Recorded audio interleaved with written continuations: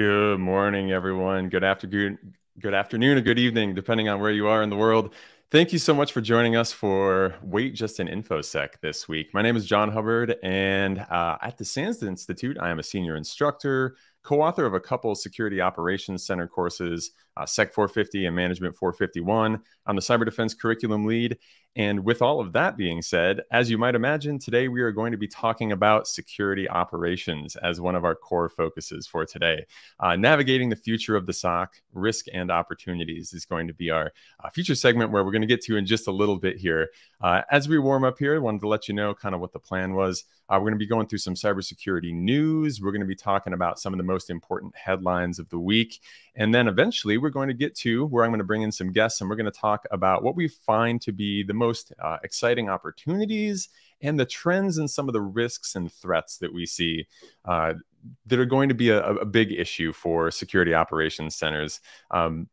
Who I'm bringing on is some of the other co-authors and instructors for these classes. So together, we're going to kind of talk about what we've seen through our consulting businesses and kind of some of our other just kind of experience talking with students from industries and in various organization sizes around the world. So for now, I want to say a big welcome to everyone. I see we have a ton of people joining here from all around the world. I see Alan from Newton, Massachusetts. Hello. We got Stephen from Maryland. I got a good evening from I can't tell who the name is, but someone from somewhere where it's evening. Thank you for joining us in the evening. Florida, we got James. We also have James from Belgium. Awesome. So we got people from Canada, India, Austria, Maryland, Berlin, St. Louis, Missouri. Hello, Nepal. Awesome. Thank you for joining us from Nepal. Good morning, everyone. Good afternoon from Nigeria. Hello. We got Nigeria in the house. Mahesh from UAE. Hello. Was just over in Dubai not too long ago. Had a great time over there.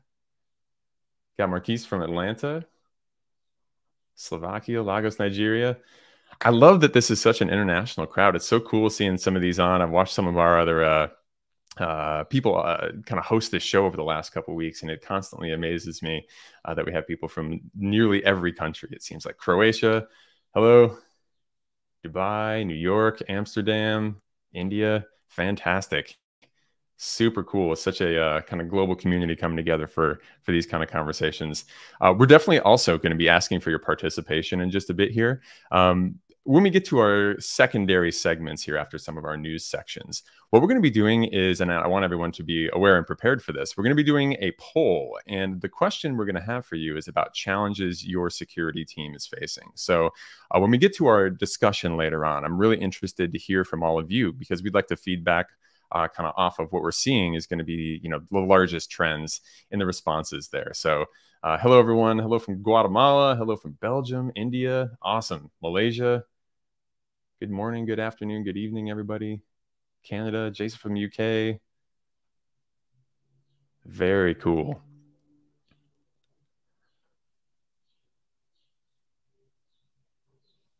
So just checking through the Infosec news this morning, I was kind of, cruising through Bleeping Computer and Infosec Industry, some of those other kind of websites to aggregate all the news from other websites, trying to figure out what we can talk about. And there's just like a wealth of topics here, right?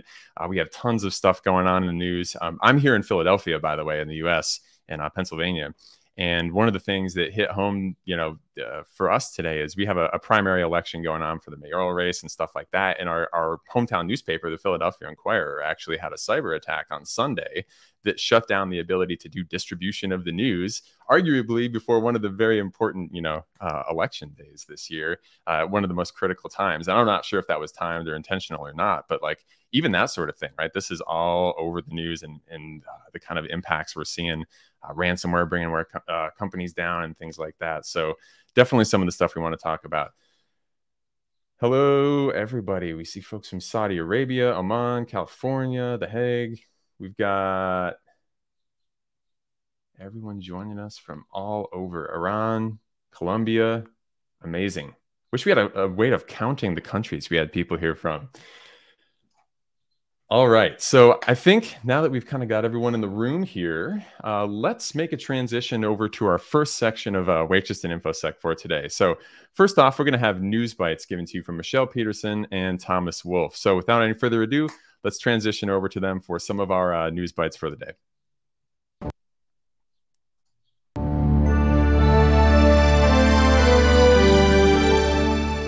Hello, and welcome to Wait Just an Infosec News Bites, your source for expert commentary on the most significant cybersecurity news happening across the globe. I'm Michelle Peterson here in the SANS studio. Let's dive right in to this week's Cybersecurity News Bites. First up, earlier this month, President Biden invited the CEOs of leading AI companies Alphabet, Anthropic, Microsoft, and OpenAI to the White House to discuss AI safety. In the meeting, the Biden administration laid out its plans for responsible AI development.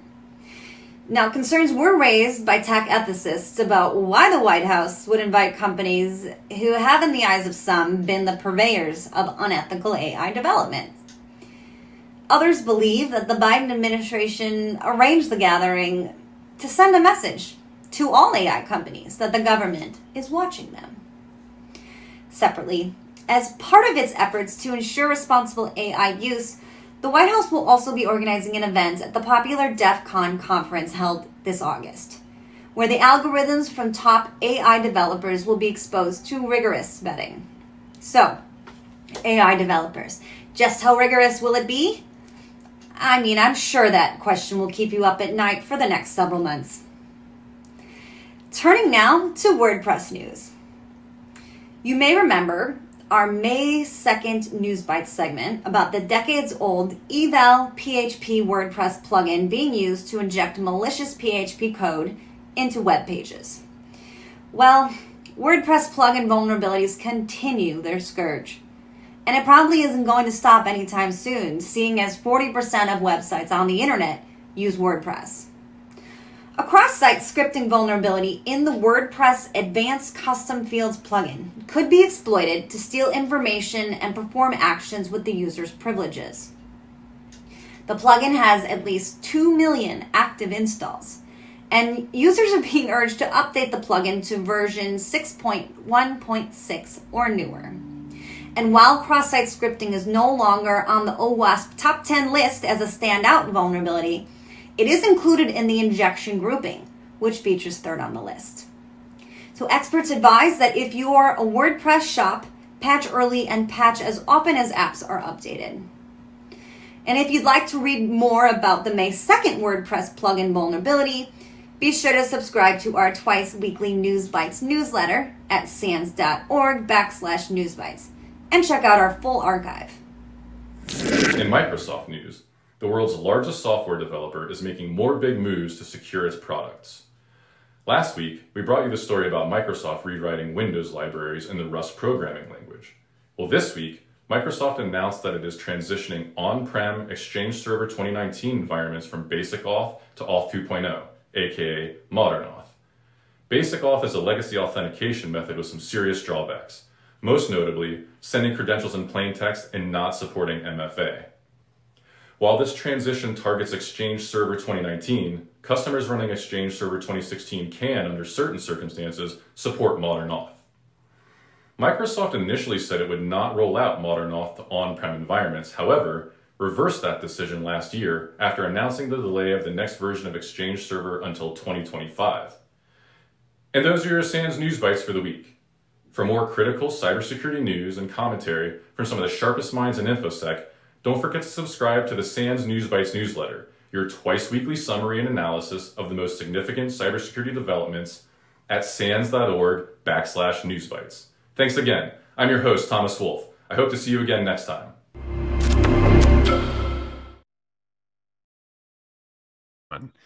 So, we have got to the point here where we can ask for a little participation from the audience. So we're trying something here where we're going to be asking, what is your SOC's biggest challenge? And we would love to hear from you, whether you know you're familiar with your security operations center or not. I'm sure not everyone here is a SOC analyst or a SOC manager, but to the best of your knowledge, right? What is your security team struggling with in terms of either whether it's detection capability or tools or budgeting or just detection of advanced attacks?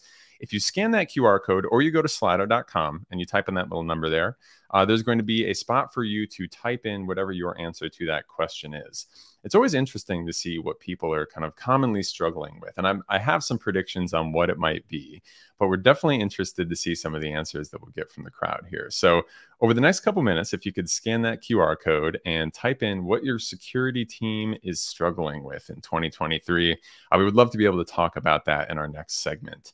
So go ahead and check that out. Slido is a really, really cool way for us to kind of do back and forth interaction for this. So if you've seen our previous broadcasts, you would have seen it before. But definitely throw in whatever answers you have there, and we can have a discussion about that in our next segment when we get to that. So with that, before we get to our kind of presentation and discussion on security operations centers, threats and opportunities, we're going to cut over to one quick segment here with Karen Evans, who's going to be talking about our Small Business Cyber Summit event and why small and medium businesses need to pay as much attention to cybersecurity as anybody else. So go ahead and roll that clip, and we will be right back in just a minute. And in the meantime, please start filling in some of those Slido polls, and we can get to you with some feedback on those answers. Talk to you in a bit. Hi, I'm Karen Evans, the Managing Director of the Cyber Readiness Institute, and I want to share 3 reasons why small and mid-sized businesses should be concerned and want to embrace cybersecurity. And the first reason is because of ransomware. Ransomware is not going away. A lot of times small and medium businesses think that they will never be attacked, that you'll never be attacked. But many times you become an opportunity because people are in your trading partners networks, which that gets me to the second point about being a good trading partner. Everyone is somehow involved in the global supply chain. Small and medium businesses are critical to the global supply chain. So it's important that you become a good trading partner and embrace cybersecurity and a culture of cybersecurity, which is what the Cyber Readiness Institute is focused on, which is creating a culture of being cyber ready and providing those resources. So the last point that I want to focus on is the summit that SANS is doing, that we're doing jointly with them, which is going to outline some of the outstanding issues that are facing you as a small and medium business, but also provide solutions for you so that you can be cyber ready and be part of the global supply chain and grow as a business. All right, we are back. So without further ado, our feature segment of today. I'm really, really excited for this. Always love having a conversation with these 2 individuals we're bringing on here. So I'd like to bring on my kind of co-hosts here, Mark Orlando and Christian Vidu. Welcome, guys. Hey, John. How's it going? Hey, John. How you both doing this morning? Fantastic. Or afternoon for you, Christian. Great. This afternoon, yes, in my case. So I brought on 2 of my favorite instructors in the kind of security operations space, because as we all know, that's the theme of today. So before we jump into the conversations and look at some of the Slido poll results, which I know are coming in now, I'd love to just jump into some quick intros from both of you. Christian, if you could go first and do like maybe a 1-minute intro, and Mark as you as well, and then we'll look at some of the results we brought in. Sure. My name is Christian Vidu. I'm one of the SEC 450 instructors in SANS. My background has been always through the blue team. I've worked in national SOCs. I've worked in energy sector for a while. I've worked in government. And right now I'm more towards consulting and still working with the government and national level entities, working on detection and incident response. Awesome. And Mark, over to you. Yeah, hi, Mark Orlando. I'm a SANS certified instructor. I'm also an instructor for the SEC 450 class. And as you know, the co-author of Management 551, Building and Leading SOC Teams. Like Christian, I've spent most of my career in cyber defense and security operations, both as an analyst and as a leader, manager, and executive. And I'm also the co-founder and CEO of Bionic, which is a cybersecurity startup focused on helping security teams do what they do more efficiently, more effectively. Fantastic. Thank you both for joining. So if we could jump over to the Slido poll here, I'm interested to see what some of the biggest things. Oh, I totally knew it. I knew that was going to be the answer. Awesome. So looks like from what we've got selected here, some of the most common problems, and these are things we talk about in class tons of times. So that's why I'm not surprised by this. Alert fatigue, false positives, burnout, detection. And then some of the other ones here we see wearing multiple hats, human error, point products, skills and knowledge, shadow IT, of course, time consuming analysis, inventory assurance, AI. Yeah, we definitely got to hit on the AI factor in a second here. One of the things I think that we should maybe start out with here is perhaps the burnout factor. I know that's one thing that's always on everyone's mind, and is a good kind of a segue into some of these other deeper technical conversations here. So Mark, Christian, any kind of thoughts you want to lead into on the times that you have worked in a SOC where you have either seen burnout kind of manifest and how you've seen that addressed in a way that has kind of worked towards taking care of the problem, and how teams can make that something they can stay away from? Yeah, I'll start, I guess. So I find it interesting. I'm glad we put up the results there as like a word cloud, because as I'm sure you both noticed, so many of those things are like related. We've got alert fatigue and false positives. And I think, despite many of the advancements we've made in defense with technology and automation, this continues to be a major issue. And I think a lot of it comes down to, we're really still treating our people, right, which are really hard to come by. We're talking a lot of expertise, a lot of training. We're expecting them to do a lot of different things and bring these advanced skills to the table. But then ultimately, we're still treating them like cogs in a machine, where it's like, you sit in the chair, I'm just going to throw a bunch of stuff at you. It's going to be a lot of the same stuff every single day, and you're going to have to do a lot of manual, repetitive work on those same, more or less the same things day in and day out.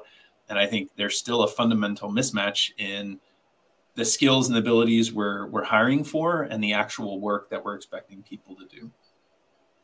Yeah. Christian, anything you wanted to add to that?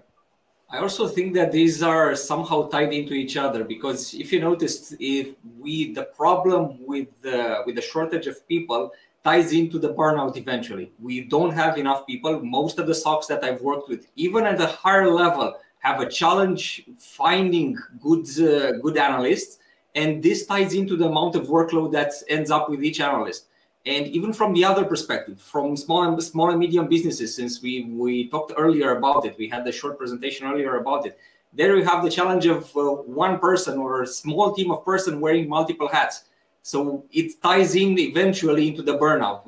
Without the ability to use tools and without the ability to find open source tools, especially in the case of small and medium businesses that don't have the budgets to have good SOAR and large spends on a large platform, these will eventually lead to a burnout.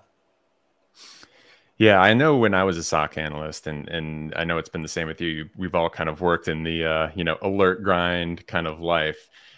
Certainly there's a couple things that have brought around those kind of feelings of burnout. And I think, we cover these in some of the classes, but the things that really stick out in my mind here is overwork, as you kind of mentioned, Christian. And then the other one being the variety of work that people do.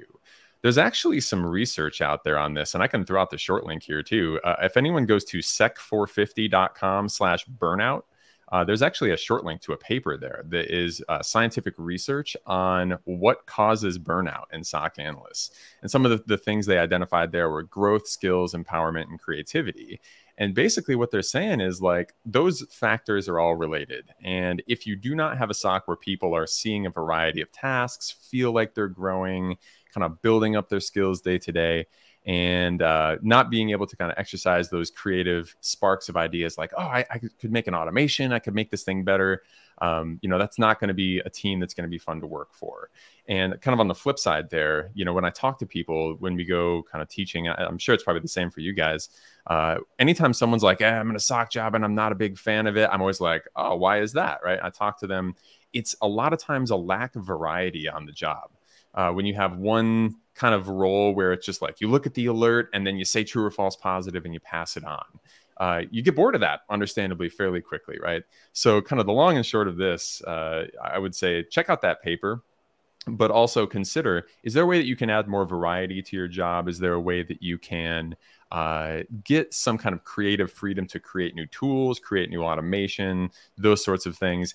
In my experience, and in when I talk to students who don't enjoy their job as much, it seems like those are some of the biggest factors that are lacking. And kind of my goal in teaching, and I know it's the same for Mark and Christian, if I can speak for them, is making SOC jobs fun is very, very important to me. I want that to be a job everyone enjoys. So I'm glad that kind of came out first.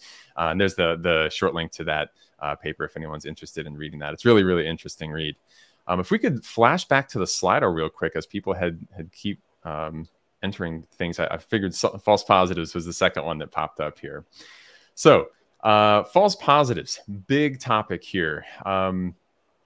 This is something that obviously can also like be fed, well, interplay with burnout, right? The more false positives you have, the more likely you're like, it's just another one of these things. It's alert fatigue. It's constantly happening. Mark, Christian, if I was to ask you something about where do you think the root problem from false positives come from, I'd be curious to hear your answer. Do you think it's like an under definition of what we're looking for, default rule sets? Where do you see the biggest problems come from false positives, and what kind of solutions do you offer? I think I'll start with this time.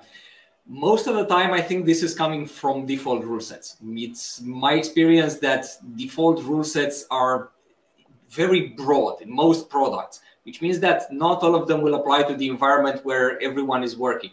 And it's also something that's in the interest of vendors in the end. It's in their interest to send as many detections as possible so that they can push their product as being the best in all fields. I'm not sure if there is a quick fix for this. There are a number of approaches, one of them being starting to change that default rule set. And we actually talk in the course about some approaches, starting from the full default rule set and reducing it, removing the false positives, going with an 80-20 approach, seeing what's the alert that generates most of the detections and tuning those out. Or from the other perspective, starting from zero, removing all of the rules and just adding each one of those that is of interest to you one by one.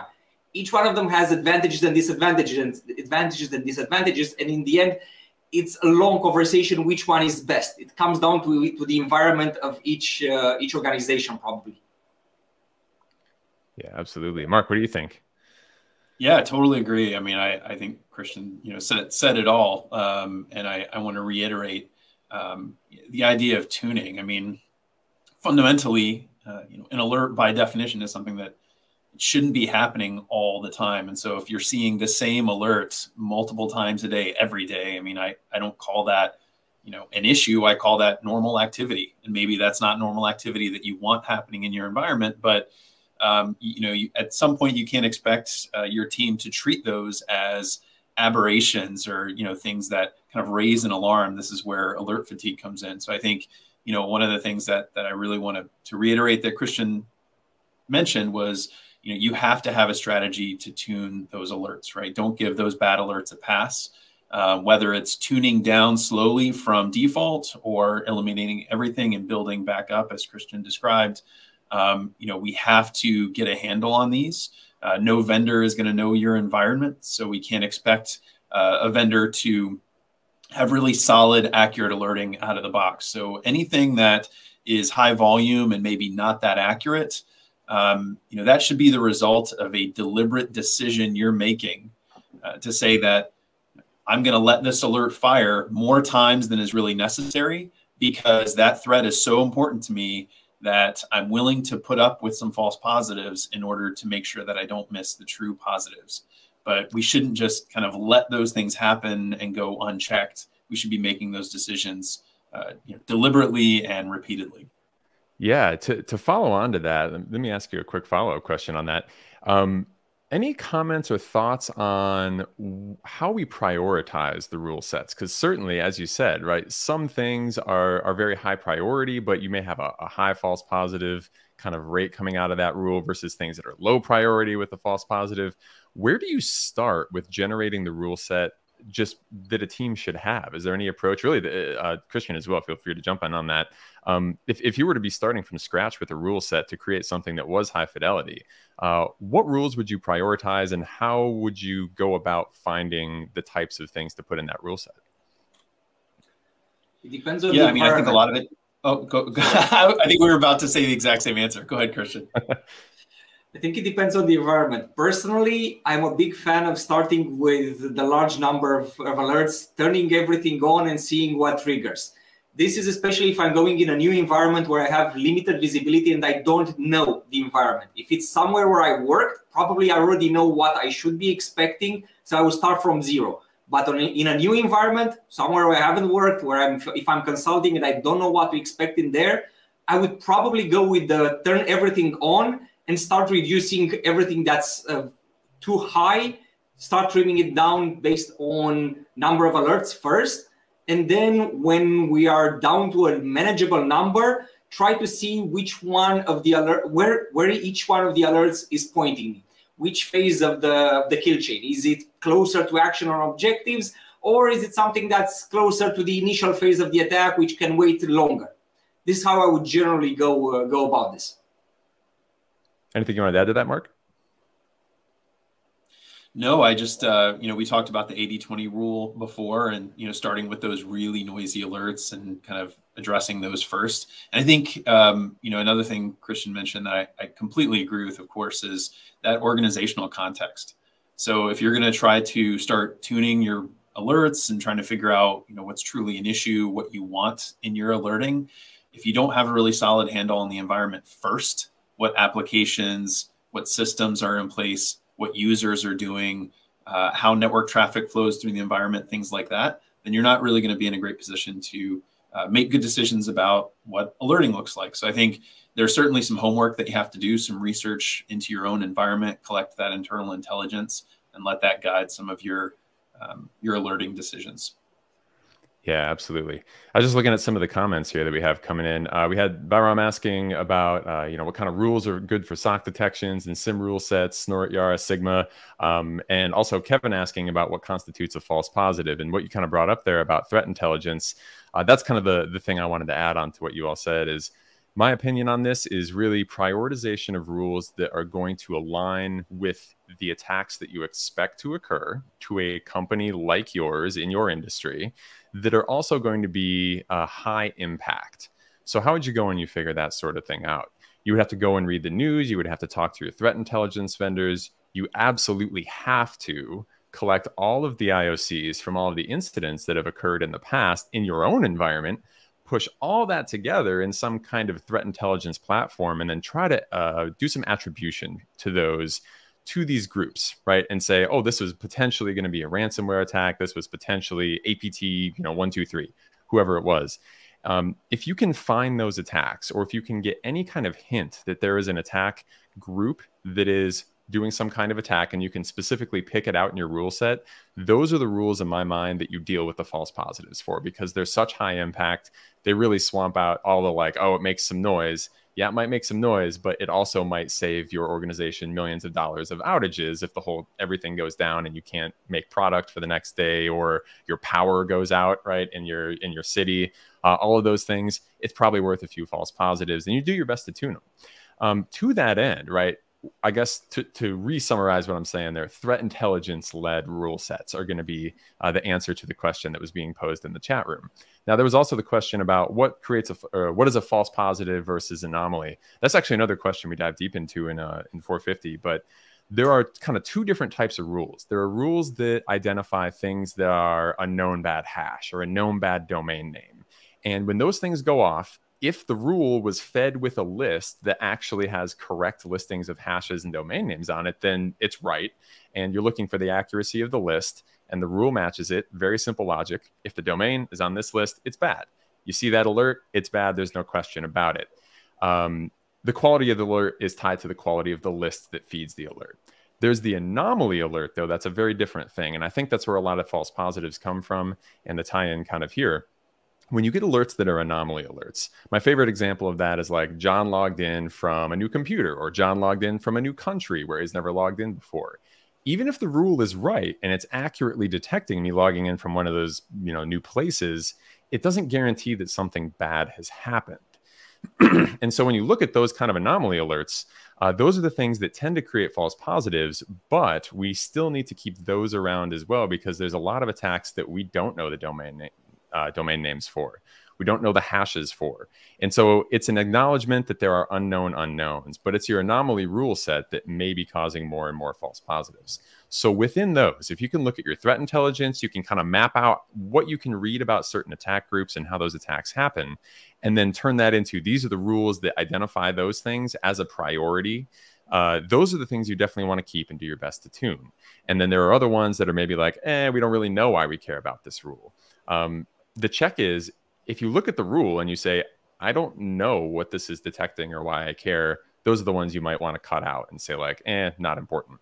The other thing is just metrics, right? Can you go back to the last month and say, these are the rules, sorry, excuse me. These are the rules that have been firing the most often over the last month. High volume alerting is bad in all cases. If it's high volume and correct, you have a problem, because the problem keeps happening over and over and over again. You need some more prevention technology to stop that bad thing from happening so much. If it's high volume false positive, you probably just have to add an extra condition to the rule and tune it down and say, oh, all the false positives are coming from one user, one system, one URL, one website, whatever it is, and figure those sorts of things out. So those are the kind of things that we like deep diving and talking about when we get into this. Can we bring up the Slido one more time and see what other kind of answers have come up in there? Let's pick one more thing that was on the popular list here. So we kind of talked detection and false positives and alert fatigue all together there. Wearing multiple hats. So that is a potentially popular one there. That one I would not have predicted as much. This to me might be the call out of people having too much work and too wide of a scope in a SOC. Mark and Christian, from the SOCs that you guys work with, what do you think you typically see? Do you see people that are overburdened with too much work of a wide variety of scope, or do you think it's something that's like, oh, I just do alerts, but even that's kind of overwhelming me? Any kind of thoughts on breadth of activity in the typical SOC and whether that's a core problem you're seeing or not? I think a fairly common problem based on what I've seen is the competition between daily ongoing activities like reviewing alerts or responding to incidents or doing threat hunting, and project-based tasks like deploying a new tool or writing some one-off report or something like that. And I think that is a kind of a push and pull that I see very often, which is like, we're underwater, we're fighting fires, we're responding to all of these alerts and trying to handle those, but also we have these very real improvement initiatives and taskings and other project work that we have to get done also. So which is the priority? Do you want the new tool, or do you want me to address the urgent issues that are popping up? So that's like one that I see happens a lot. And many times the SOC is doing a lot of project work, and we don't often track that work in any meaningful way. And we don't really incorporate that into our metrics oftentimes. And so that can sometimes be like a hidden sort of sunk cost that's taking time away from alerts, but in a lot of cases is no less important. I think that's pretty common. Christian, any thoughts on the overburdened SOC and any solutions you can provide to people? I think Mark covered most of the things.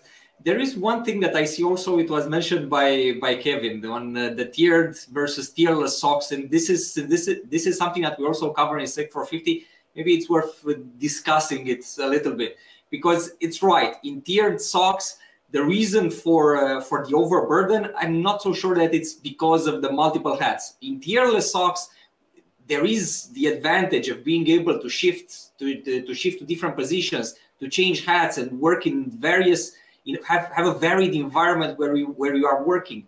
But of course, this can come with the disadvantage of feeling swamped at some point. So this is a trade-off that's difficult to hit a balance. Not sure if I have a good advice which one is good or which one is bad. I've been happier in tierless SOCs. though I've worked mostly in tiered. Yeah, I would agree. This is a conversation that we have in both classes because it's an interesting kind of divide in the way that teams are run. Tiered versus tierless, in my mind, is when the alert comes in, is there one group of people that always is going to have their eyes on it first and then escalate it, very much like a help desk, right? Tier 1 can't solve the problem, it goes to tier 2, as opposed to tierless, where you have this pool of issues and everyone kind of works together to get them done. What I try to emphasize to people is in a lot of cases in information security, there is no globally correct answer. There are answers that optimize for certain outcomes. And so when you are looking at a tiered SOC, the way I see it and the way I think it's optimizing for process is that it's going to be a predictable flow of this person sees it, this person sees it. They're going to see it, in this order, at kind of this time speed. And if you're an MSSP, if you're a very hierarchical, maybe government organization where you have to pass stuff up the line, that can make a lot of sense, right? Customers say, hey, when an alert happens, what's going to occur on your end? And you got to have an answer for that. I think I see that kind of a situation more in those kind of organizations, where in private enterprise, where it's just a small SOC, well, small or large, right? I think there's a little bit more of the tierless SOC fashion of organization going on there. And with those, I think those are kind of optimizing more towards, hey, let's all kind of collectively work together. Let's figure out how to do these things. And it does take more management. There's less process there. But I think it can introduce more variety into people's day. Now, it very much depends on how you organize those two different groups. But in my experience, which is working in a tierless SOC, when I had my previous job working at a large pharmaceutical company, we were tierless. We all kind of said like, hey, here's an interesting thing. And everyone was kind of working on a little bit of everything, asking for help, constantly growing. And if you were to form a tiered SOC, with more of a restricted, here's what you see, here's what you do, and then you go to the next one, there may be a little bit less kind of learning involved. So I can see either one working well, depending on what your business and what your mission of your SOC is. But it kind of depends on what you're aiming for and which one's going to be the most kind of sustainable over the long term. And we always have to think about sustainability because security is never going to be over, right? The other thing I wanted to ask you both, we have probably, 5-7 more minutes here. AI, right? I knew it was going to come up. It came up kind of in the chat room earlier, and it was one of those things I was going to ask regardless. This is one of those topics that it's clearly a game changer for society already. Within the scope of the SOC, I would love to hear from you both. Where do you think the current capabilities of AI is going to be taking, like, the capabilities of how is it going to change what the SOC is doing in the near-term future? And also, have you used something like ChatGPT for anything incredibly useful already? I think it's all about assistive technology, and I don't want to be that person that says, "Oh, I've been saying this for years," but I haven't been saying it for years. But I think one of the things that we can take away from kind of the explosion of use of technologies like ChatGPT is it's really great as assistive technology, and I think that's something that the SOC sorely needs. I mean, we've been talking about burnout and alert fatigue and doing all these manual tasks, being overburdened, wearing multiple hats, and a common thread there is we have a capacity problem and we have a repetitive work problem. And I think AI is uniquely positioned as a tool to help us address that, not by replacing people or eliminating the creativity that humans sort of bring to the equation, but rather by adding in prompts and helping to take some of those repetitive tasks off of the analyst's plate in a way that, frankly, I think some automation technologies have not been able to do without a lot of additional manual work. So I'm pretty excited about that. Personally, I've played around with it, doing everything from kind of helping me with report writing, phrasing, wording, things like that, to generating hypotheses in investigative contexts. So, of course, in class, we talk about doing security analysis, doing investigations, and coming up with different theories and hypotheses is an important part of that. And so, I've seen teams that are using tools like ChatGPT to generate those things without having to take a lot of additional time doing brainstorming, things like that. So I'm pretty excited about it. You know, I think like any new technology, we should proceed with caution, realizing that it's not going to be a panacea, but I'm excited about the promise of that assistive automation. Yeah, totally agree. Christian, what do you think? There's no hiding that I was a bit skeptical about the impact that AI such as ChatGPT would have on the SOC, because I assumed that very few SOCs would want to expose their data to an outside system.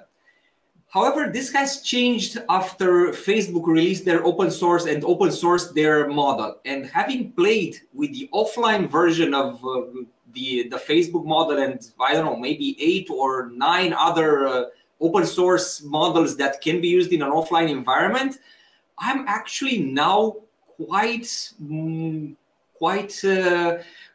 adept of using an assistive AI in the SOC. I don't think they are absolutely great. I don't think the answers are up to par compared to a very good analyst, but I think they are really good at providing some level of explanations for the tier one analyst, and also what Mark said, providing hypothesis. However, I keep emphasizing this. I'm a big fan of offline technologies. I'm really not certain that SOCs are very open with sharing data from inside the SOC to a third-party software as a service vendor such as OpenAI. Yeah, it's definitely going to be an interesting world that we bring ourselves into here.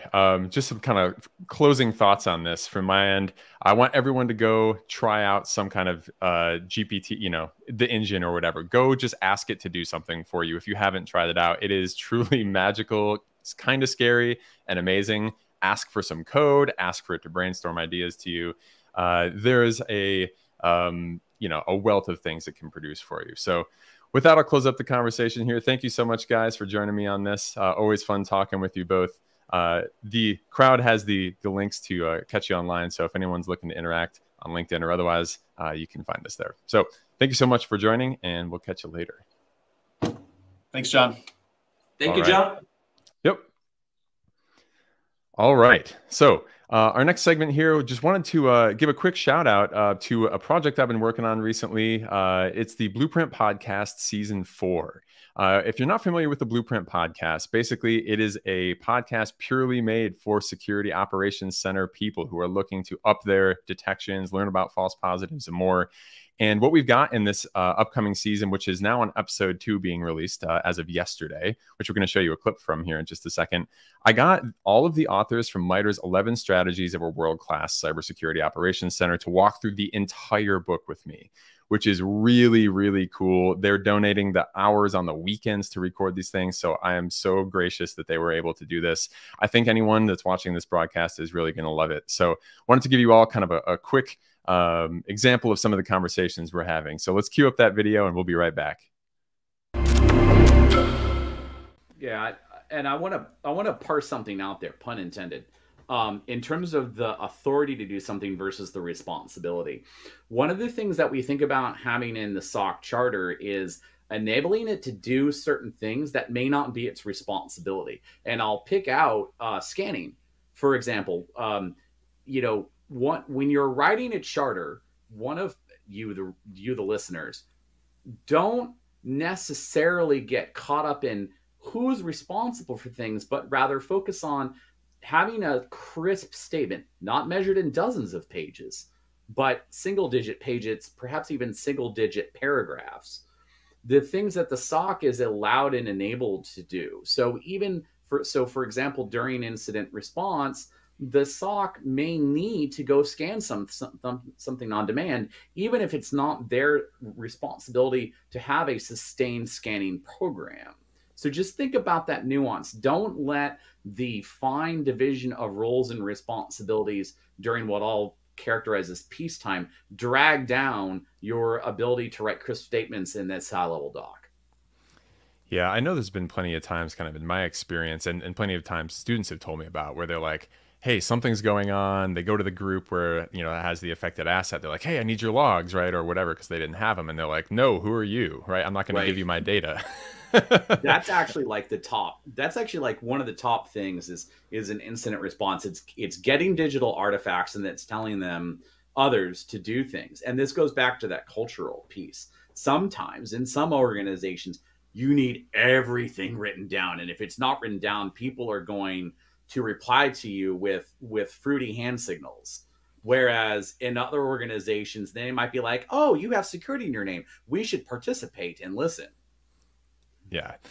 Yeah, we definitely don't want to be like scrambling and wasting time trying to decide who's allowed to do what, right? When things are going on and the attacker is progressing, it's not a case of like, oh, I don't want to give you my data. Like, you need to keep things moving, right? Like we talked about with the OODA loop before. So, yeah, this is in my mind one of those things where you show up. If someone doesn't believe you, you pull out the charter, you're like, here it is, it's signed, right? Management said I can get this data, right? And hopefully that helps smooth things over. So I think that's one of the most important things here. And if people are wondering, do I need a charter? If you've ever run into that problem, that might be the thing that a charter helps solve for you.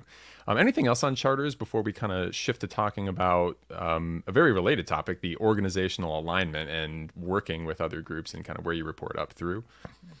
Yeah, it's really important to know what's not in the charter as well, right? So some SOCs are not allowed to do the actual incident response, which is kind of odd, you know, so they can find stuff and then they have to hand it off somewhere else. If there's things like that, that's really important to document as well.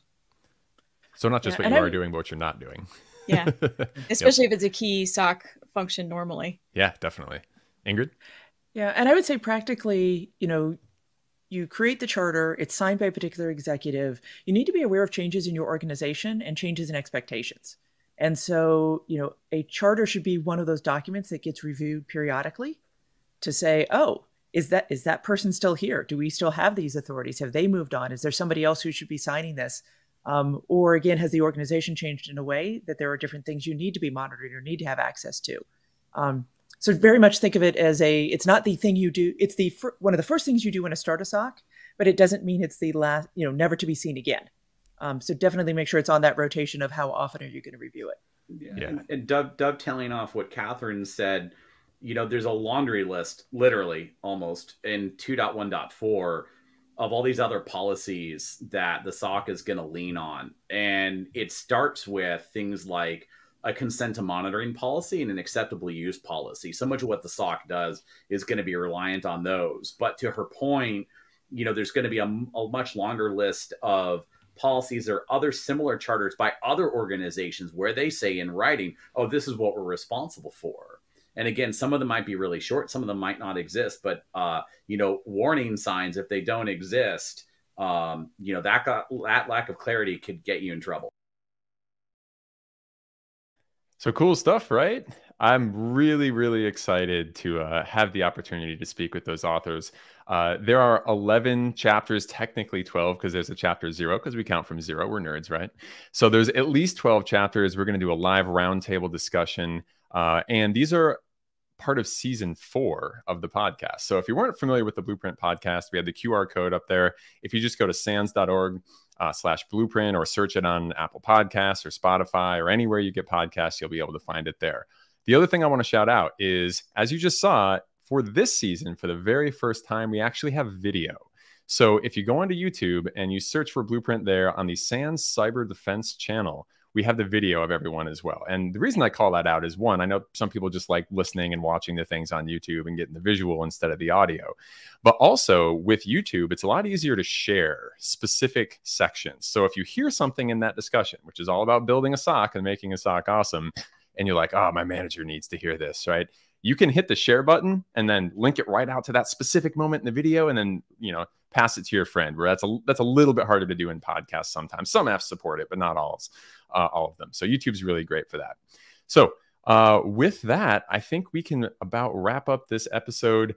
Hope you all enjoyed the conversation we had today. There's one final thing I want to shout out, and that is we have the Blue Team Summit coming as well, with a bunch of incredible speakers. Some of the folks from that podcast, in fact, we're going to be doing the live panel discussion there, and Carson is going to be doing a keynote on day 2. So some more awesome information from them, and the summit is free.